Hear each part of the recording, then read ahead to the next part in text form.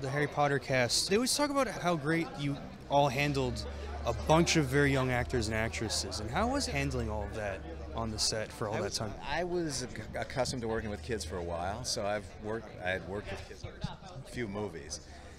And Warner's said that that was probably one of the reasons they gave me the job, is because they knew I could handle a lot of kids, you know, in their performances. And it's basically just becoming, I learned it from Dick Donner a little bit. When Richard Donner was doing Goonies, how he worked with the kids, he became one of the kids himself.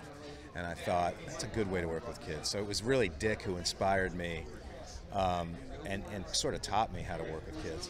The Rent adaptation that you did, how is it to adapt a beloved Broadway musical like that? Well, that was interesting because I was upset that show moved me in an incredible way, and I thought it's because of the original cast. So for me, it was not, you know, I had pressure to put like Justin Timberlake, Christina Aguilera, and I wanted the original cast in the movie. Some people said they were a little old for the roles, but I wanted to preserve what I had seen on Broadway. So it was there were mixed feelings from the fans. Some fans loved it. Some fans felt I should have filmed the entire show because I had to cut something. And other fans just wanted, they wanted more. So the people who weren't fans of the movie just wanted a 3-hour version. And the people who loved the movie loved the fact that most of the original cast was back.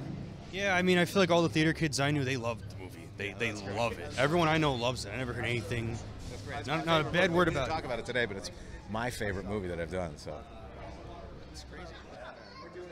How does the Hamptons Film Festival compare to a lot of other film festivals? How are you enjoying your time? I think it's fantastic. I mean, as a person who lived in New York for almost 20 years, to be able to come out and celebrate a New York festival is it's remarkable. And it's great to be in the Hamptons in the fall. You know, I've been here in the summertime and it's packed with people. You may not know that. No, I'm joking. But yeah, so no, for me it's great. I love it. And everyone's so warm, and there's a real love of film here, so it's great. But I guess my one last little thing. How is it working with Malcolm McDowell in Christmas Chronicles 2? Oh, Malcolm McDowell, it was COVID, so we had to do his performance via Zoom. But he's a personal, you know, Clockwork Orange and all the Lindsay Anderson films. He's a personal hero of mine, so it was great.